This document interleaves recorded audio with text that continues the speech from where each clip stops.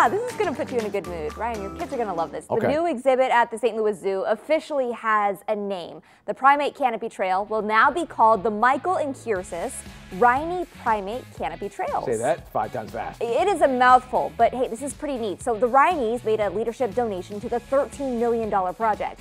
Guests will be able to climb and explore the outdoor extension to the Primate House. And Ryan, this all starts July 12th. I've been watching it being built. It Yes, looks fun. your kids are going to love it. They are Seriously. going to love it.